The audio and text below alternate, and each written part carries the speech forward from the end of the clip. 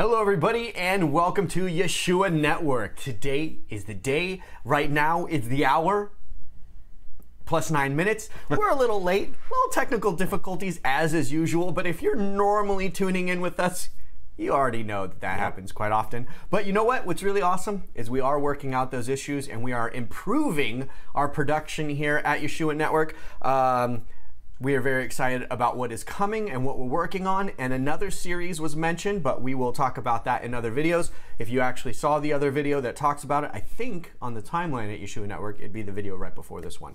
So anyways, I'm Nathan Wheeler. I'm Alex Lvovsky, and we're happy to be back with you guys here on the entire Bible read-through. By the way, you guys have been doing an amazing job. Absolutely. Your research, your questions, your comments, I mean, it's like next level. It's so awesome to see how this has become exactly what I could only ever pray and hope for it to be. Amen. Likewise. Yeah. So yeah, we had a little false start. You need to relax. You need to relax. Am I this is just an entire Bible read-through. You don't need to get crazy. Okay? Am I too uppity? You're out of control right now. I'm about to fall asleep. What? What? What? The Lord is Woo! like... I am relaxed. I'm super relaxed. 3:09, you're early. Ha ha ha ha. Oh, Jeff Vader's getting a little sassy.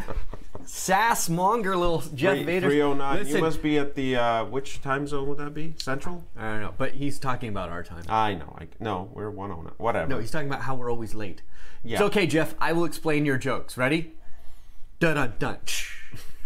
Okay. Anyways, you guys, we see you're logging on while we're busting the dumb jokes, getting everything rocking and ready, getting the Holy Spirit flowing. Hallelujah, hallelujah. Woo! All right, you know what we're going to do today? Because there's been a lot of spiritual warfare. We're going to pray real quick with you fine folks and ask for the Holy Spirit to come into you. Ask the Holy Spirit to come on to anybody who's watching this video at any time. By the way, God is not limited by our time, by the way, you know, the sun moves and all that. So no matter when you watch this, may this prayer be a blessing onto you. May the Holy Spirit reach you. You good? Good. Awesome. Go for it, Alex. Okay. Almighty Yahweh, we thank you so much for this blessed day. We thank you so much for this entire Bible read-through series. It has blessed me and Alex beyond measure, and we pray that it would bless the people who are participating with us. Lord, first and foremost, I actually want to thank you for the people who have continually supported this channel, continually supported us, and been a very active contribution to this series.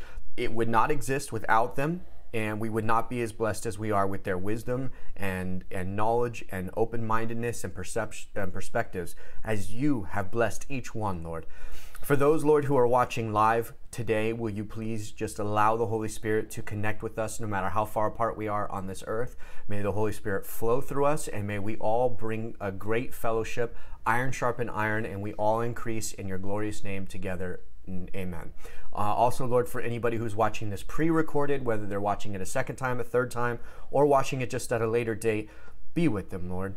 Open their hearts, open their minds, open their eyes. May they see you and only you through this series. May they learn about you, but more importantly, may they grow even more hungry and more thirsty for you, to learn about you, to be in more relationship with you, and to want to be your servant and to give their life to you. For I testify, Lord, that it is the greatest life that a human being can have.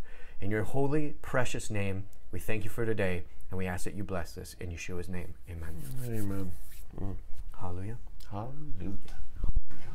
All right, guys. Amen, amen, amen. All right, we got some people saying amen with it. God's blessings all from Higgins Lake, Michigan.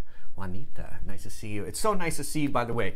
Your names, we see them, guys, and to see the same people showing up every week, it really blesses us. So we just want to seriously say thank you. And for those of you who are continually participating, it encourages us. We talked about it today before the video finally worked. So, all right, shall we get on into it? Do you want to get started? Let's do it. All righty, here we go. All right, let's start off with a general comment by Karen Del Cunningham. Wait. It's not working.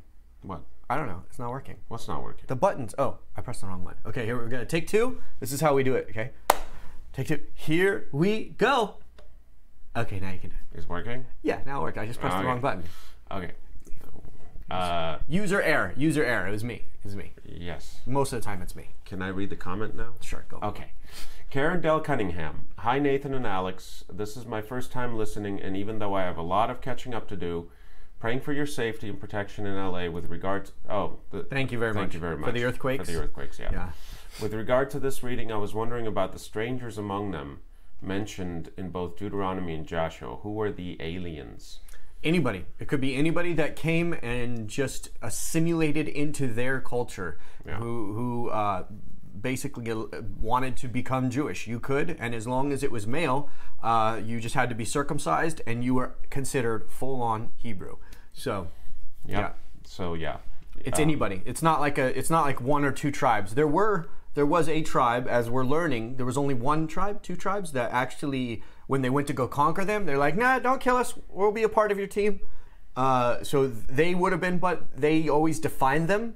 But when it says strangers as the context and what you're talking about, it means like the people who were nomadic or just came and decided to be a part of them. Could be somebody that heard about them, because as you hear from every single community that they went to conquer, they're like, yeah, your God's famous of what you've done, especially with the Egypt thing and all that. You guys are an amazing God, and we fear you. So it could be that somebody was wise enough to be like, I'm getting out of here. I'm going with those Jewish people. Yeah. So anybody who was living with them, staying with them, working with them, for them, those who weren't necessarily born into a Jewish family, right? Or Israel, or weren't the children of the promise, the Israelites. Even we keep saying the word Jewish, but it really doesn't belong here yet. Not yet. It really doesn't belong. Right. So right. These are the nationality. The descendants of Israel. So there we go. Israel. Doreen Norgreen Anderson. Hi, I have a few questions, but the first is everything okay for you guys with those big earthquakes in California that California had or perhaps are still having? And then Jennifer Conley writes, praying for safety for all in the California earthquake. Thank you guys for your prayers and for your concerns. Yeah. We're okay. We're far enough away here in LA from the epicenter. We just get a little wiggle. Yeah. It's just a little wiggly. We get to ride the wave. Yeah, it's not like a huge thing. You guys want to hear a funny story? True story? Should I tell them about the kid thing when I was a kid? I don't know the story. Oh, yes you do. I told you yesterday. Oh, the surfing? Yeah. So when you grow up in California, right, like I'm freaked out by tornadoes. Like Nate and tornadoes, they scare the bejeez out of me. I just always fear that a tornado is literally going to land on my head and like suck me up like a vacuum. You know what I mean? Yeah. But earthquakes don't scare me at all. Like I'm like nothing, right? When I was a kid, me and my brothers used to do a thing called surfing the earthquake. And what we would do is we'd run into like the living room or an open space, and we would try to stand and like pretend we were surfing. That's how you know you're a local Californian. When an earthquake happens, you're like, let's make a game of it. Yay. So that was a little story. Okay, sorry, continuing on. That was great. No, Thanks. I thought it was fun. It was good times. I don't do that anymore, by the way. I'm scared. I jump out of bed and I run out only because I have work to do for the Lord. So yeah, we can't lose you on surfing the earthquake. Could be fun. Yeah, I fear tornadoes too. You do? I do. They seem kind of like less forgiving than an earthquake. And like an earthquake, yeah, I don't know. And they rip apart your house like every single time. Yeah. There's nobody who's like, oh, my house got hit by a tornado, and like everything is fine. Right. People get hit by earthquakes all the time, and everything is fine. Exactly. Anyways, okay. This isn't about earthquake study, but thank you guys very much for the love. We appreciate it. All right. Prior chapters questions. Vice versa asks about Joshua 6:4. This confuses me. If they walked 6 days around Jericho and also on the seventh, does this mean that Israel skipped a Sabbath? I think it was on the Sabbath that they did the seventh day walk. Yeah.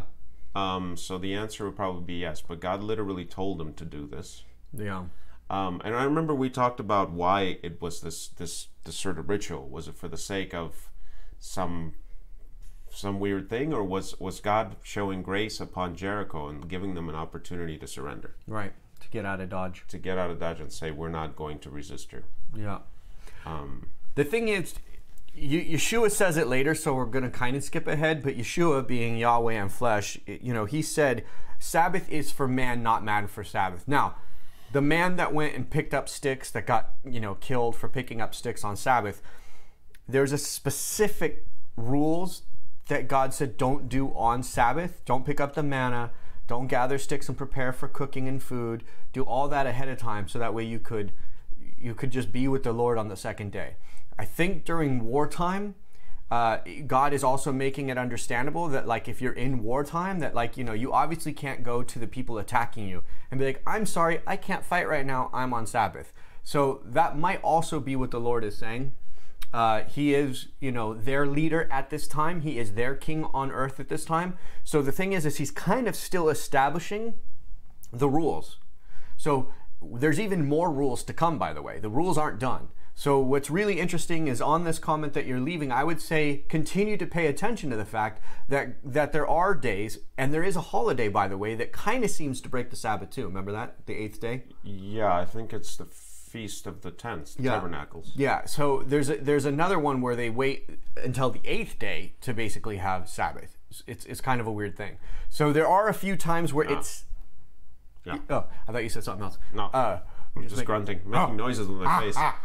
So, yeah, there are a few times where the Lord seems to kind of manipulate or kind of affect Sabbath by his commandment, and that might be something for us to keep in mind as we continue to read forward. So, good comment. Rian Williams, Joshua 6:8. When God told the Israelites to not plunder Jericho, but then later allowed them to take from Ai, do you think he was setting up a little controlled folly, knowing that Achan's sin would provide a testimony to the whole of Israel, reminding Israel that obedience is more important than understanding before they renewed the covenant and took on the rest of the kingdoms in the promised land?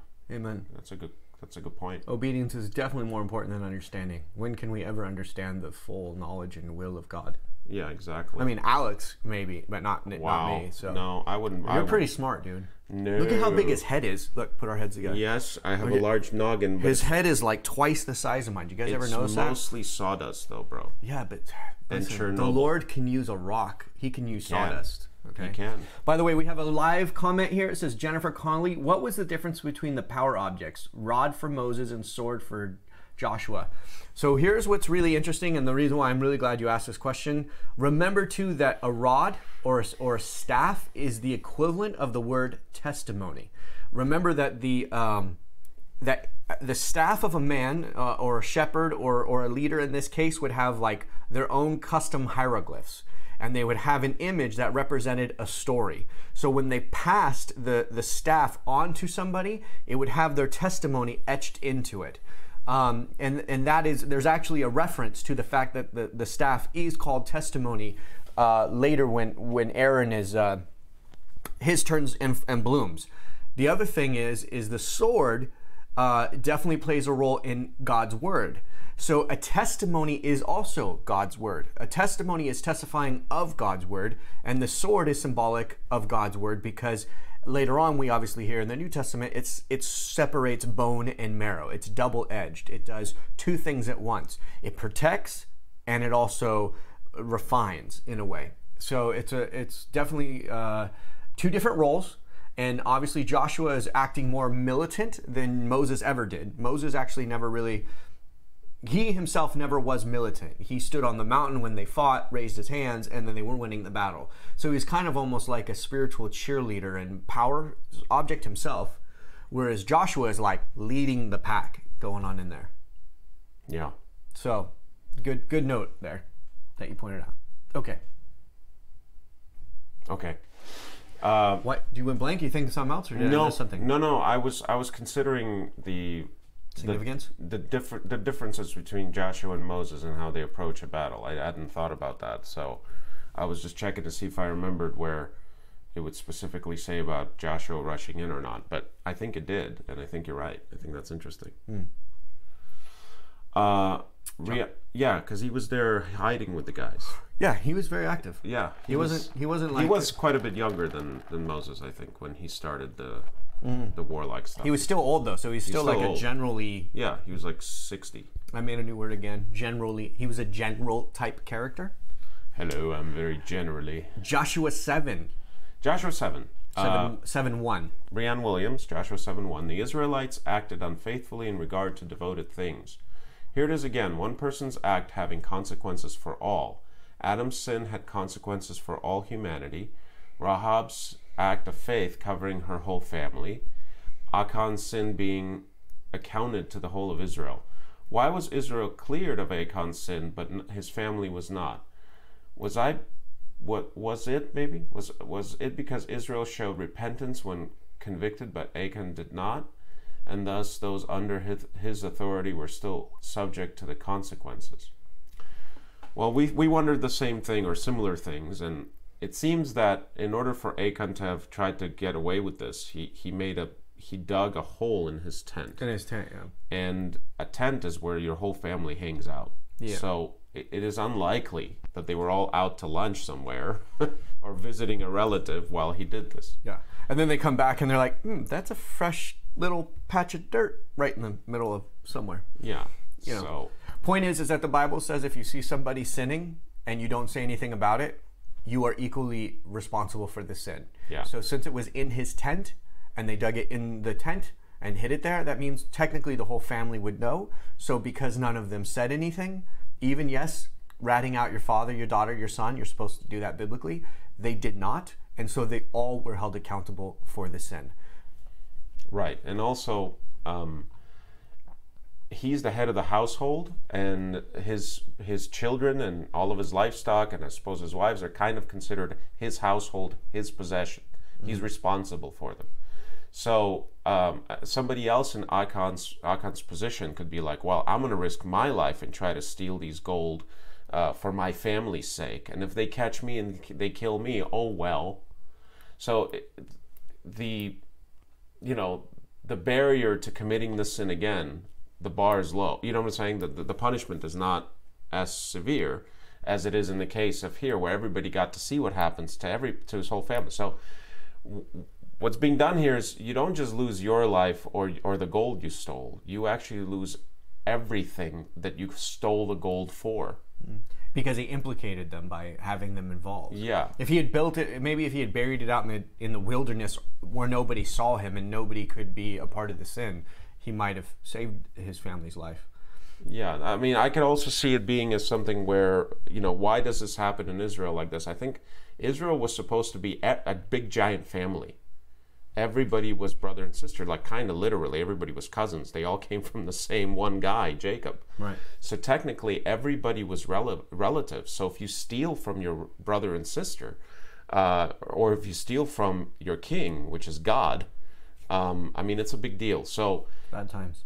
He stole obviously for his immediate family's sake, and the punishment from all of Israel was that not only he goes, but his entire family is destroyed. And this is whoa, bad, don't ever do this again. But God specifically told him on this particular instance, leave that stuff.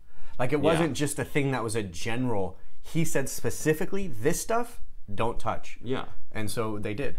Right. And what were the consequences when Achan did that? He put the entire country, the entire nation in peril.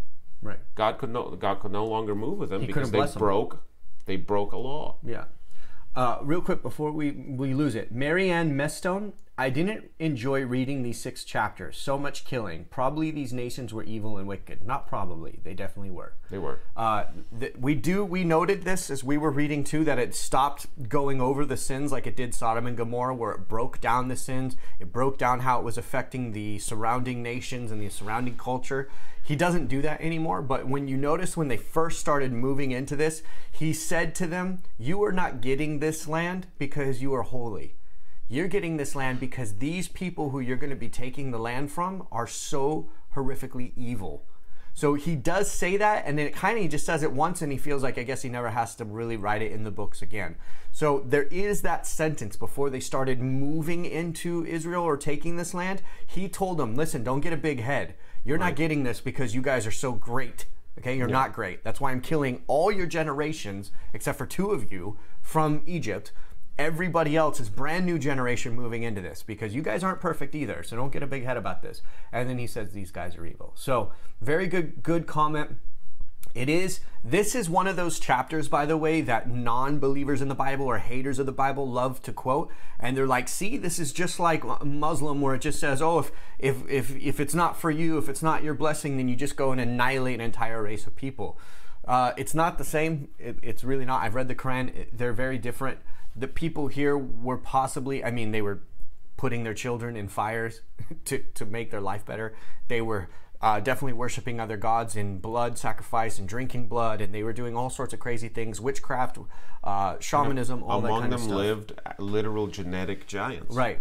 I mean, there's all sorts of stuff. So we don't know what those people were doing in order to even get that big. Right. So it is important to take a look at all the chapters leading up to Joshua, especially Joshua 7 through 12. It's important to see everything because God was unbelievably patient. He was unbelievably loving, and he continually, already more times than I can count, he gave them a chance to get right with him and to be right. And remember too, if you were right with God, he made it that you never had to fight. You didn't even have to grow food. You didn't have to even reap crops. Your food would never even go bad. You could have a bucket of apples that would stick around for 3 years in some cases. Worms would never eat them. He could not bless you more in that time period. And this is what he wanted to do for everybody. But people were like, no, I want to worship the God I want to worship. And because of that, he wasn't able to bless everybody. So he was trying to make it so that he could bless every soul on earth. So that's why he was getting rid of these people. It's a very different scenario than what is often taught about these chapters, where God is just this giant kid with a magnifying glass. We're a bunch of ants. And he's like, nah, I don't like the way those ones look. Smite. And that's just not the case. So yeah, I mean, I think also soapbox. No, I like the soapbox. I think also about this, what's more viscerally uncomfortable than, let's say, the flood. The flood is exactly the same thing. Yeah. So these nations that are being eradicated by the Israelites are experiencing a kind of flood. Yeah. Where the Israelites are the weapon for their destruction. But it's still exactly like the flood in the sense that everything is destroyed and everybody dies. And every animal is killed except for specific ones that he says, these from this group you can take. But this group kill everything. So, nobody really has a visceral, reaction to the flood so much because people are kind of like, it's sort of like almost a myth and people they can't imagine something like that. But because we can certainly imagine human warfare and butchery and all kinds of stuff that happened in the medieval times, etc., this is more confronting and more difficult.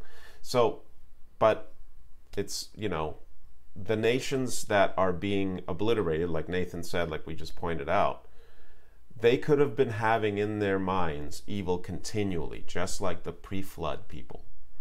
And if we want to understand more specifically what that is, it's not being given, it's not being enumerated, probably for a good reason. Yeah. People tend to imitate that which they see or read about. Well, they're doing it now. The Israelites, the young people, they're doing it. They're taking the idols and they're taking the images, and by doing so, if I go into a culture and I take their idols, think about this, right? Their statues of, let's say Baphomet, Baal, I don't know, Melchizedek or Melech, right? All these kind of things. If I take these images raw and I bring them into my camp and I protect them, that means that some kid somewhere, I know me, if you know my story, I was a very curious kid. I wanted to know the truth of everything. I didn't ever believe my parents, because once your parent lies to you once, you're like, yeah, now I can't believe you on anything. What else are you lying to me about? So think about a child who comes across something that your father or mother are secretly protecting, and they find it very valuable. They tell you, don't touch it. You can never go into this box, never open this box. This box is super important. You never, ever touch this box. Now, all of a sudden, I'm thinking this is the most important thing to my father. And if I go and I open it, like kids would do, they'll find a way to open it. They look at it and they see that it's this image of another god or a deity. They're going to think that the father has some secret and some kind of special relationship that nobody else has. And they're going to want to do it as well. And now the image is going to have a story to it. And boom, it starts all over. So yeah, it's a huge thing that when these things, again, an image comes, a picture's worth 1,000 words, same thing with a statue, same thing with a trinket. It's worth 1,000 stories. It's worth 1,000 ideas of how it can interact or be a part of your life, and therefore be a temptation for anybody to fall down the rabbit hole. And we've already seen throughout this entire story so far, there's always somebody. It's heartbreaking. It really is heartbreaking because you feel bad for them because they have it so good, but, curiosity killed the cat. I mean, they get this itch, and they remember, if you remember too, up until this point, they remembered the other gods of the other cultures, whether it was Egypt or ones they knew in relationship with. They remembered these other gods, and then they recreated them there in the desert. They brought those other deities into the desert with them. It's like, it doesn't even make any sense, but it's because humans just have a tendency to do that. And that's why he had to completely annihilate everything. He couldn't have the story perpetuate, and it always will. You can't keep a trinket. Yeah. Hold on. Jessica Lai is saying, isn't there a passage which told previously about the sins of the people not being ripe yet before the time when the Israelite came in? That's exactly right. Mm-hmm. There's a passage that prophesizes what's going to happen to the Canaanites around Abraham's time, I believe, or somewhere around that time in the timeline of the earlier chapters. And it is prophesied that the Canaanites have to go their full. They have to go. Right. They have to go all the way with their sinning before he can smite them. He's going to bring justice. But this is a difficult chapter. Is that a mic drop? It is a mic drop. I think Jessica nailed it. That's a good find, because that's important to note. Thank you very much there, Jessica Law. Law. It's. Oh, I broke my train I'm sorry, of thought. I had to sing. No, that's all right. It's all right. We'll get back to my train of thought later. But there's another point about this. Yes. Oh, Amy Salzbrunn is asking. Salzbrunn was asking, were some of them Nephilim too? I thought that was part of why he wiped so many out. Yes. I don't know. I can't say that they're Nephilim because they're using a different Hebrew word. Right. At these chapters, but they did use Nephilim in was it Deuteronomy or Numbers? Numbers. Yeah. They used Nephilim in Numbers in reference to some of these people. So either way, we do know that there was large people here, ginormous people that they did accuse of being remnants of the Nephilim species. Yes. Yeah, and if let's imagine for a second, there's these 10-foot tall super warriors running around. They are definitely the kings of the earth. Nobody's going to mess with them. There's no guns at this point. If you get into fisticuffs with that guy, you're done. Brute force is king. Brute force is king. Yeah. And everybody within their tribe is going to treat them like a king or almost a god and listen to them. Now, what that creates is a bunch of strong men. So there's a bunch of strong men running tribes and cities and villages, right? Nowhere in there is there a law. Nowhere in there is a law above these strong men. So these kings these strong men that run these places are already making the first or one of the main sins of which God warns Noah about. Remember? Anyway, I'm going back a little bit. But Noah is told that he has to have a code of laws, essentially. Right. It's a commandment. It's a commandment. So what we have here is a bunch of strong men deciding what laws they're going to have and what laws they won't have. Right. They get to decide. There is no fair God-given law in any way, shape, or form. That alone in itself could be so evil already. Yeah, because you can force the people to do evil things, whether they like it or not. Whether they like it or not. Yeah. Why do you do these things? Well, because Sam the giant said to do it, and if I don't do it, he's going to slam my head in. Right. That's it. That was all that ever needed. So these guys become essentially Elohim. They become lords. They become gods on the earth. And they behave accordingly. And so at that point, that society becomes untouchable. You can't reason with them. You can't be like, hey, listen, by the way, we got these laws. We got this really cool God you can't see. And we got these awesome laws. He did amazing miracles that, he may do for you, maybe not. And you just got it. You can't do this anymore. You can't cheat on your wife anymore. You can't murder people. You can't make these laws where you're like super king. You have to kind of like, serve the realize that he's the king. And you have to submit and surrender to his will. How many of those supergiants are going to be like, yeah, sure, no problem? That sounds like a good plan to me. Yeah. I'll get off the throne. Yeah. You priest people take over stuff. We're good to go. I'm going to go release the harem and the slaves and let's party. Yeah. Ellen Mahar. Is it worth our while to read Joshua? I have a very quick answer to this. I believe that knowledge is important. I believe that if you read any of the external books outside of the Bible, the non-canon, books that people accuse of being taken out of the Bible, it was never taken out. It was just never included in. I believe that it's important to read them, but I believe that you should read them with a grain of salt. In my opinion, every single one of them gets to a sentence or a point where it may not exactly match up with the Bible. So you have to make a decision. Do you want to believe the entire thing and just kind of think that that and the Bible maybe just don't agree and they're both the truth? But then you always have to get to a point where you have to believe one. And I myself always believe the Bible. I do believe from reading both the canon and non-canon that there is truth definitely in the non-canon scriptures, but because you don't know what part is fully true because it doesn't perfectly match the Bible, you have to wonder what part was manipulated. So that's why I say read it, but read it with, a grain of salt, because you will have a conflict. There will be some kind of mental conflict when reading these things. But I believe you should read them so that you're at least knowledgeable about their context, so that you can speak upon it if somebody else who's a non-believer has read them and then therefore does not believe the Bible because of them. So that would help your evangelism. That's the first and foremost reason I say read them, so that you can at least be knowledgeable on them and how they don't match up. Anyways, that's my 2 cents. I think it's an important question. We get asked that a lot.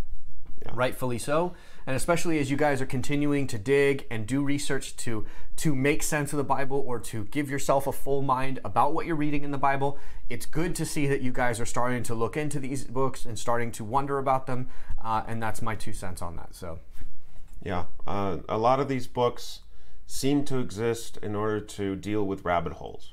Mm-hmm. They exist in order to fill big gaps or what we perceive as maybe big gaps in the story. But I know early on, when I first started to read the Bible, I wanted to know every single detail. So when I would hit a gap and then I would find out that that some information about that existed in a... Would you stop shaking the table?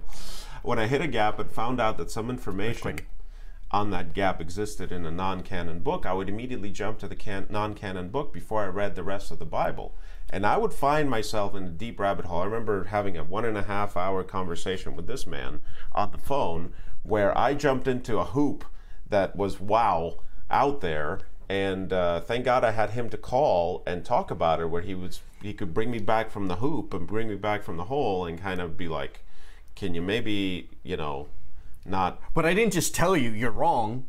Right. So just so anybody's like, it wasn't like he made a phone call to me. It's just like, Nate, is this right? And I was like, that's wrong. And he's just like, okay, thanks. Yeah, because there's all these extracurricular details in there. I made a weird kind of, maybe, I don't want to say decision, but like a weird conclusion about my own spiritual self or something, or my own origins that were just like, wow, dude, you jumped into that one really crazy, really quick. And so... They're very tempting. They're tempting, yeah. And they answer the questions that are the most commonly asked, like... Some of them do, for sure. Yeah, and so it's nice to believe that they're telling the truth, because it just fills holes and it makes you be like, okay, I can move forward now. I think, the reason why I just want to emphasize, because you are saying this as well, but the reason why I want to emphasize this, ladies and gentlemen, is you can only trust that Nathan Wheeler is giving you good advice. I mean, anybody could tell you all sorts of different things. I know there's people that have actually commented and said differently. There's people who say, oh, these non-canon books do match. You're wrong, Nate. Me and Alex have actually had private conversations with them for hours on end, being like, listen, it's pretty clear. They don't match. And we show them the side-by-side scripture. If you read the entire Bible, and I know we said this, and we're probably going to say it again, and it's okay. I don't mind saying this at all, because it's the whole reason we're doing the entire Bible read-through. The Bible is a living, breathing Word of God. It's written on a page, but as soon as you read it out loud, you speak it, you give it breath. The Bible actually tells us to read the Word of God out loud, by the way. The Bible also tells us to pray out loud, by the way. There is power in vibration of sound. There's power in speaking out loud. When you read the Bible, it also is written on your heart. That's what the Bible itself says. It says you write the Word of God on your heart. Nobody can ever take the Bible from your heart once you've read those words. It moves in you, it speaks in you, and God grows you. It's like I said when we first started this, it's like a key. And the Bible opens every single person in their own unique way at their own unique time. And the reason why I'm emphasizing this is to point out that if you read the entire Bible, which is what we're doing, you will clearly see it has a point. a very fine razor edge point. God intended for us to have a particular knowledge and a particular awakening in a very particular aspect of life regarding a relationship with Him. That's what the Bible accomplishes. The moment you've achieved that by reading the Bible, you see that and you see how clear it is. The moment you read the external books, which Alex has already noticed once I kind of pointed out to him, they don't point to that razor edge. They're kind of fluff. And that is almost a red flag to somebody who's totally read the Bible. Because if it doesn't point to the same purpose, you have to wonder, then what is the purpose of this particular book? If it's not that purpose, which the entire Bible points towards, why is this one kind of giving another direction or another purpose? So I know I'm being vague, but it's because I don't want to just give it away. Sometimes it doesn't give another purpose or any purpose. That's what I'm saying. It just creates these, it just feeds your curiosity. It's what you're saying. Yeah. It feeds your curiosity, and it doesn't apply to you spiritually. There's nothing to be, there's whatever. Yeah. Brian Menning is saying it perfectly. Pray and ask for discernment, and He will give it to you. The word and prayer to ensure it is right. Yes. Bam. Okay, Carlos, books were taken out by Constantine. No, that's not correct, Carlos. There were no books. The Bible wasn't written as a book, and I know what you're saying, but being 1 degree off from the truth makes you a mile off the truth, a mile down the road. So the book that Constantine put together, there was 2 books actually. The book he put together that we all know today as the Bible is the canon, which is a collection of scrolls. The only book that actually was intended by God to be a book was the Torah. That was intended to be the book. It is the book that gives the foundation to the nation of Israel how to be a nation for God. That's the only part of the Bible that God Himself said, this is the book of me. All of the other parts are scrolls that got kind of compilated together. And in the Jewish culture, there's different levels and different compilations. You can actually Google it, and you'll see the prophets are one, the kings are another. There's all sorts of compilations of things. Even Psalms is not written by one person. That's a compilation. Proverbs is not one person. It's a compilation again. So it is important to understand the truth in this particular vernacular. And when you say something along the lines of Constantine took scriptures or took books out of the Bible, that means that the Bible itself is not the complete works that God intended. It means that there was something else that God intended, and a human being came and divided those words from that word of God.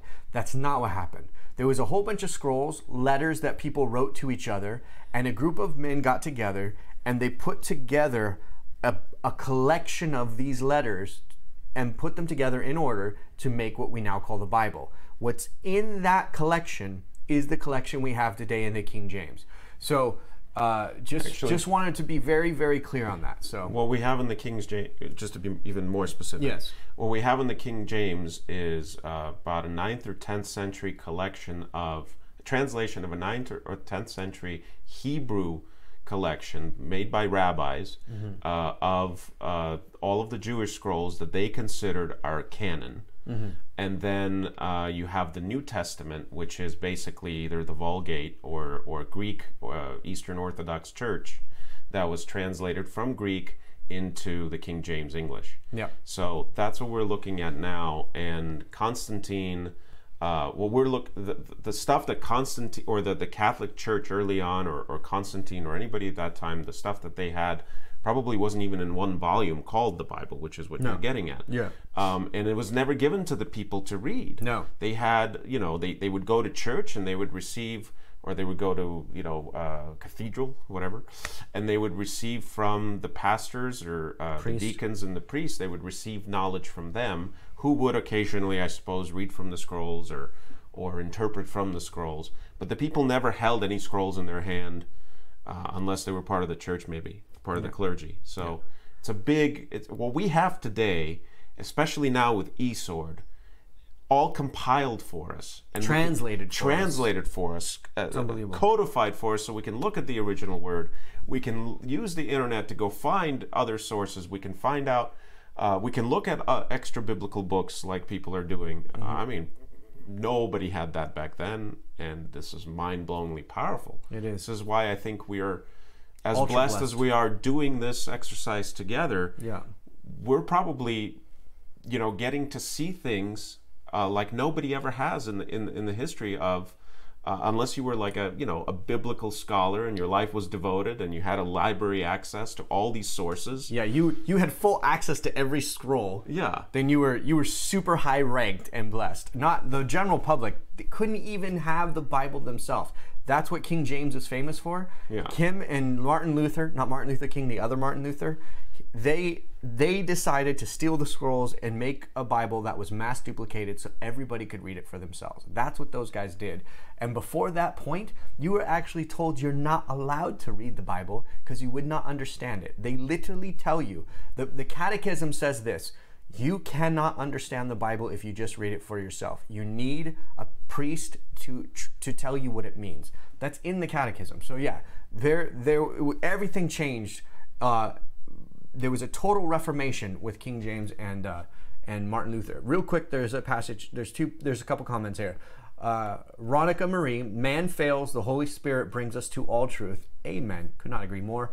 Deborah Tepper, with God's discernment, I am sure right that they considered. Yes, I personally can testify that these men God must have had his hand on the choices of these scrolls, because when you read the entire Bible and then you read the scrolls that were there, but they were not added, you can see there is a very, very clear point that all the scrolls, all the scrolls in the Bible point towards, and all the ones outside that didn't make it in, they don't point towards that. So that's what I'm saying. It's when you read the whole Bible, you folks will be able to clearly see that it is like one voice. It's so, I don't want to use the word creepy, but it's like, it is. It's in a good way, kind of like creepy, like how absolutely perfect it is. There's no possible way that it's pure coincidence that every single scroll written by all these different people, every single passage written by all these different people, all tie in and point to the exact same spot in the end. It's impossible. It's unbelievable. So anyways, I just have to testify. God's hand 100% is on the Bible. I believe it 100%. So yeah, I know for those of you who are reading it for the first time, watching these video series and reading with us, you're going to experience the exact same understanding when you get to the end, because it's just like that. It's not a thing that's like Nathan's opinion. You'll see, if it's not already happening to you by this time. Deborah Tepper, too many translations. I totally agree. That's why I always tell people, download eSword, read it in the original with the Strong's Concordance. Okay. Marianne Meston agrees. You're right, Nathan. Catholics were not allowed to read the scriptures in the past. Nope. Okay. So let's continue. Yes. Lori Gelwick Tudor, Joshua 7:1. But the children of Israel committed a trespass regarding the accursed things. Right. I knew they did something they were told not to do, and all I could say was, "Why not again, people?" Yeah. Then they stoned them and burned everything, because everything was now unclean. Joshua 7:6. Joshua tore his clothes and fell on the earth on his face before the ark of the Lord until evening. He and the elders of Israel put dust on their heads. Why put dust on their heads? That is a good question. There's actually no full explanation why they do it, but I think they've been doing it for a while. They've been doing it since like Jacob, Noah, or at least since Abraham, or something like that. Like it's an old thing. Yeah. I think it's a sign of humility. Yeah. And I think it's a way to also acknowledge that they came from dust. I think it's a way to acknowledge that man is dust compared to the Lord. We are nothing. And I think that the other thing is, remember, a man's head is his glory. It's his. He humbles himself before the Lord by bowing his head, and so to put dust on his head is a way to say, Lord, I am nothing but dust. This is what I am. And I think it's just a humility. The ripping of clothes, again, think about how long it took them to make the clothes.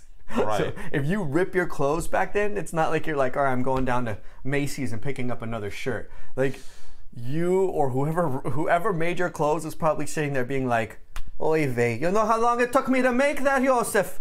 My goodness gracious. It's going to take me like 5 years to make you a new tunic. You know? It's like craziness. So. I love your accents. Like, it's kind of It's all over there. I know. It's everywhere. I always want to go to the Irish. This is Joseph. Go to get your own tunic. Stop ripping the clothes I give you, would you? What's wrong with you? All right, sorry guys. Oh, Joseph. I'm gonna get my Jewish accent down pat. You'll see. I'm gonna work on it for you guys.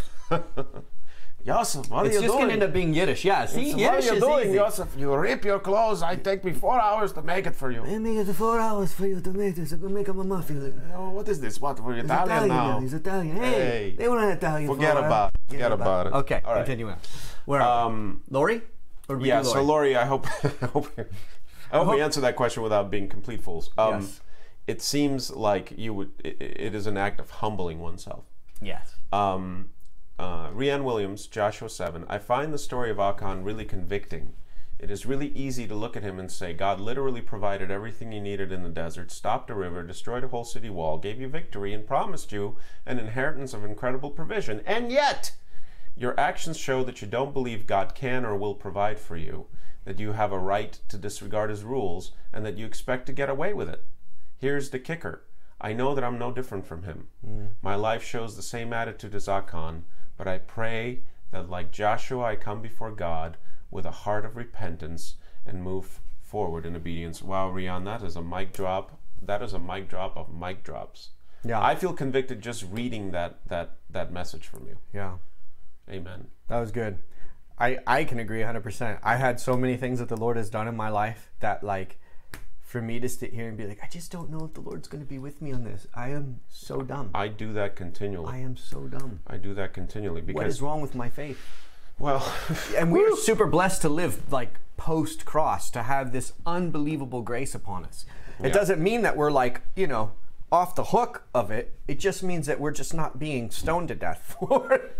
Yeah. Right. I mean, I would have been stoned to death 1,000 times over. I studied and practiced and had every kind of trinket image in my freaking room for like 20 years. Bad stuff. Can you imagine? I know. It's on you now, bro. It's on you now. By association. No, you have been cleansed by the Holy Spirit. Amen. I'm not afraid. Hallelujah. Hallelujah. You're a new creation, my brother. Hallelujah. All right. Okay. Yeah, very good post there. Great post.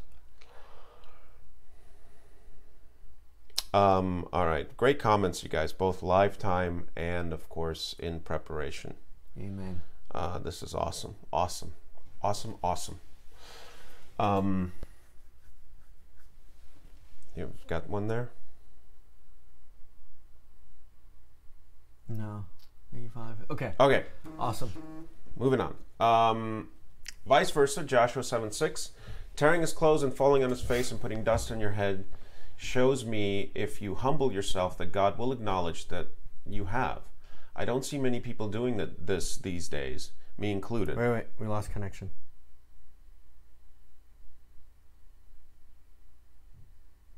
Uh-oh. If you guys can still hear us, just give us 1 second. Just give us Well, we have to give a new secure URL? No. Please check your stream. Oh, our stream went red. We lost connection. They're showing their hands though. They're showing that they can see it or hear us. Can you guys hear or see us? My internet says it's good.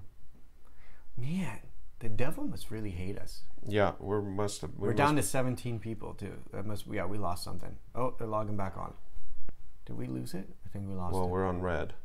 I think we lost it. I've lost the video several times. Anyone else? What about Gospel of Thomas? I'll speak to that. Oh, here we go. Here we go. Yes! We're back. That was my choir voice, by the way, you guys. If you guys need choir music, you can get that here too. Yes, thank you guys. What about the Gospel of Thomas? Deborah, any book that's not in the Bible, that's my stance on it. Any book that's not in the Bible. There is no exception to any of them for me. Just a personal story or a personal opinion. Completely take it as a personal opinion. I love some of the extra biblical gospels. I think I may have read Gospel of Thomas. I've read some other ones that are fascinating. Some of them really opened my eyes to certain things, and I don't speak, I don't want to say There's also some parts of them that I went, huh? Wait, what? We're red again. Are we red again? Are you guys seeing it? You guys, if we get lost, we have an internet connection thing. Rat ate my internet wire.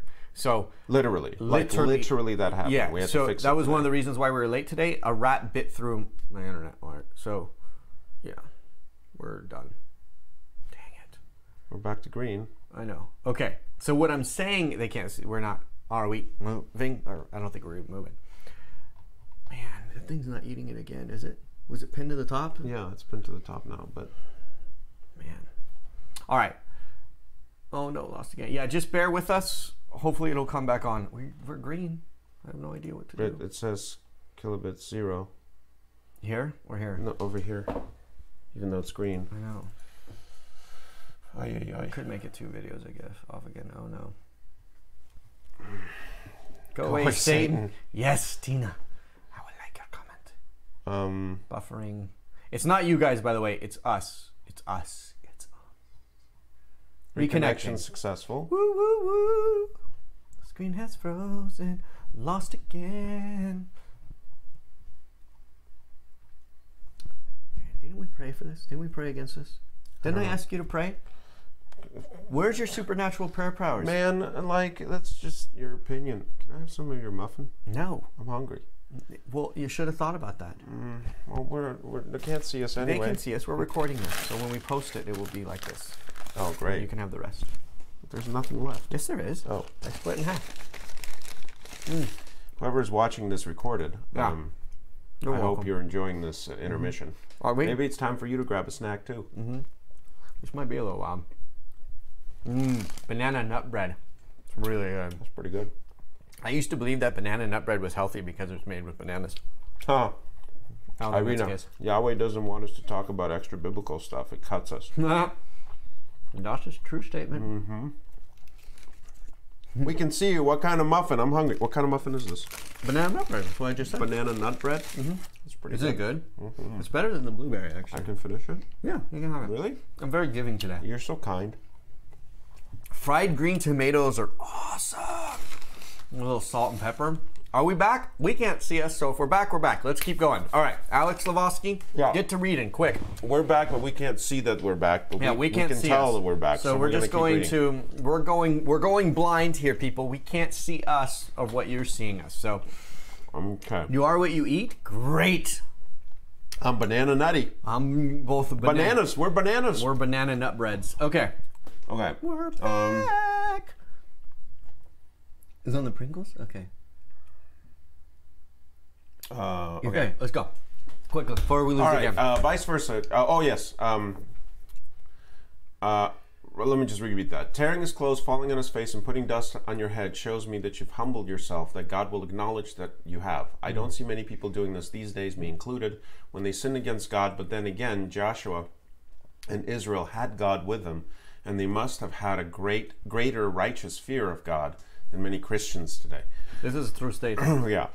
It's one of the best, it's weird to say, I don't want to say best, but one of the strongest things that I've got to experience in this Bible read through so far is getting a taste of the fear of the Lord. Yeah. We spoke about this at length in other videos. We recommend you guys go check those out. If you haven't for some reason, if you're jumping around, do see that. There. The fear of the Lord has been the greatest blessing. It's changed me quicker. Well, no. Getting the Holy Ghost, probably. No. Fear of the Lord changed me, like, I would say dramatically quicker than anything else I've ever had. I haven't changed. My fear of the Lord is like still here every day. Yeah. It doesn't go away. Yeah, It's pretty remarkable thing. So it's a blessing to have it. It is a blessing to have it because super big blessing. Because of the nature of this world, it is so easy to slide into lack of vigilance. It's so easy to slide into sin. Complacency. And complacency. Sin. Yeah. The fear, myself included. I got one word. I got one word today. I got complacency. You did good. That's the perfect word I was looking for. That's the second time I actually helped you with a word. Really? Yeah. The roles are really reversed today. I know. Usually you're the brains. I am banana nut bread today. All right. Rion Williams, Joshua 7:1-18. Ooh, that's a lot. Isn't it amazing how effective one man's sin was at stopping the whole of Israel, even Joshua, from inquiring after God and listening to him? Man. When sin breaks the relationship, we do just careen off in our own directions and get really confused when it doesn't work out, don't we? Do you think Joshua's reaction of remorse over seeing the consequences of Israel's sin, even before he knew what the problem was, is why God stepped in to help them? I love how matter-of-fact God's response was. What are you doing? Get up and deal with it. The formula God gives for setting the relationship right again is so simple and sobering. Sin is the reason we can't stand against our enemy. It makes us liable to destruction. Yes. With a repentant heart, you can receive God's conviction about the sin, find it with his help, and remove it, or the consequence is death. Yeah. And the Holy Spirit does just that. And I want to point something out on this really quick. First of all, I gave you mic drop because Rihanna is amazing. Amazing point. Two things I want to point out about this that I think is vital. When you would bring a particular animal to be sacrificed at the temple, everybody was at the temple. It wasn't like you showed up when nobody was there and you dropped off your animal. Which animal you dropped off would define what type of sin you created. It was a form of a public bringing out to light your sin. It was a public display. Even the high priest must make his sin public. He had to sacrifice his own animal before he could even go in and be high priest. That means that everybody saw what sin he committed by which animal he was sacrificing. So confessing your sins and bringing your own sins to light. Most of our sins, when we are either leaders or public leaders or public officials or anything like that, most of our sins come back to bite us when we hide them. If we bring them to light, we take the power away from our enemies to use them against us and to harm ourselves. Also, it's a form, as you said, of humbling ourselves and saying, Lord, not only have I committed the sin, but I need to be back in relationship with you. I need your blessings back on me. And by performing that kind of outward expression of confession and acknowledgement of our sin, the Lord goes, great, that's what I needed. Boom, now I'm back with you again. And a lot of us miss that is a part of the anointing or the atonement for these sins, is the public display. Ooh, are we back? Okay, is the public display. So we have very little internet. Again, sorry guys if the internet's acting up again. Hopefully you guys heard what I just said. I had a good point, but it's obviously not important. I heard it all. I thought it was great. Fine. If you guys are receiving any kind of issues with the audio and video cutting out, please let us know, as we're nervous that it looks like we're in the red again. Yeah, we're paused. Yeah, we got to get how are we getting internet to see what they're writing but not broadcasting? That means it's on this thing. This thing is messing up. I don't know what's going on. Not the internet. I can't theorize. It was going just fine, and then now we've had bad internet. Please repeat about in the area for a while. Okay, we're gonna do this. Oh my, not again. See, at least they're gonna believe that we're telling the truth about our internet issues. Yeah. Somebody doesn't like what we're doing here today. Welcome to my world. So I can't see you, bro. I can't see you. You guys can't see us, right? Or maybe you can, because last time you said you could see us eating the muffin. No cursing, Ricardo. Satan, we rebuke you. Oh, now it's going to work. Look at this. Oh, no. Really? Okay. Write the comment. We can see you holding up your hand, Nathan, if you see me. So that way I know you're actually seeing me in real time. Oh, how far back is that? That is so weird. We may need to reboot this. Do part A, part B. Hold on. Now we're back in the green. Oh, look at that. It skipped forward. It skipped forward a big time. Okay. What was the last thing you guys heard me say? Okay, well, I'm going to be really quick because I think this is important. Really quick. On top of what Rihanna was saying, I just wanted to point out that by depending on what animal you sacrificed, you were confessing to everybody there what sin you committed. That is also part of what we do to remove the power from the enemy. When we try to keep a sin a secret and we hold it back, our enemy can use it against us, threaten it with us, point it out as though they discovered the sin, and so on and so forth. If we are the ones who bring our sin to light, this is beyond frustrating. Is you holding up your hand? Wow, this thing is so messed up.